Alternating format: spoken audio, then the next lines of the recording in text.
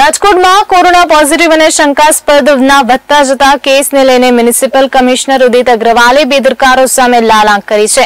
કોરોનાના સંક્રમણને અટકાવવા માટે સરકારે સાવચેતીની ગાઈડલાઈન જાહેર કરી હોવા છતાં બેદરકારો મોઢે માસ્ક બાંધ્યા વગર ભટકતા રહે છે, જેને લઈને મ્યુનિસિપલ કમિશનરે કાયદાનું શસ્ત્ર અજમાવીને માસ્ક બાંધવું ફરજિયાત કર્યું છે।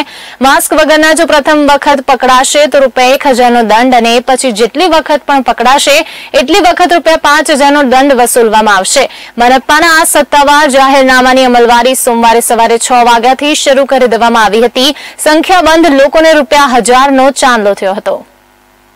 શહેરમાં કોરોના પોઝિટિવના કુલ 18 કેસ નોંધાઈ ચૂક્યા છે। તેમાંથી એકલા જંગલેશ્વરમાં 9 કેસ મળ્યા છે, જેમાંથી 8 કેસ તો ચેપ લાગવાથી કાતિલ કોરોનાની ઝપટમાં આવ્યા છે। જોતા જીવલેણ કોરોનાનો રાક્ષસી પંજો સમગ્ર શહેરમાં પ્રસરે તેવી દહેશત ઊભી થઈ છે।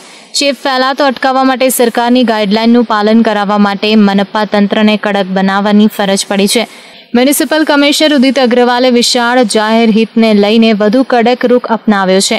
મોઢે માસ્ક બાંધવું ફરજિયાત કર્યું છે। જીવન જરૂરિયાતની ચીજ વસ્તુ લેવા માટે બહાર નીકળનારા કે અન્ય કોઈ આવશ્યક ચીજ વસ્તુની સપ્લાય માટે જેમને પાસ આપવામાં આવ્યા છે, તમામે નાક અને મોઢું ઢંકાય એ રીતે માસ્ક અથવા તો કોઈ કાપડ કે રૂમાલ નહીં બાંધ્યું હોય તો તેને ₹1000 થી 5000 સુધીનો દંડ કરવામાં આવશે।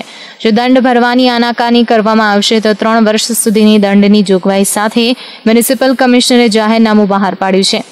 રવિવારે મોડી સાંજે બહાર પાડેલા જાહેરનામાનો અમલ સોમવારે વહેલી સવારથી શરૂ કરી દેવામાં આવ્યો હતો। શહેરમાં જેટલી જગ્યાએ પોલીસની ચેકપોસ્ટ ઊભી કરવામાં આવી છે ત્યાં અને શહેરના અન્ય વિવિધ માર્ગો પર મનપાનો સ્ટાફ સવારે 6 વાગ્યાથી જ ગોઠવાઈ ગયો હતો અને માસ્ક પહેર્યા વગર નીકળી પડેલા બેદરકારો પાસેથી ₹1000નો દંડ વસૂલ્યો હતો। સાથે એવી કડક ચેતવણી પણ આપવામાં આવી હતી કે જો બીજી વખત પકડાશો તો હવે સીધો જ ₹5000નો દંડ ફટકારવામાં આવશે। મહાનગરપાલિકાના સ્ટાફ ઉપરાંત પોલીસને પણ દંડ વસૂલવાની સત્તા અપાયેલી છે। નરેન્દ્ર પીઠિયા સાથે લાઈવ ગુજરાત ન્યૂઝ, રાજકોટ।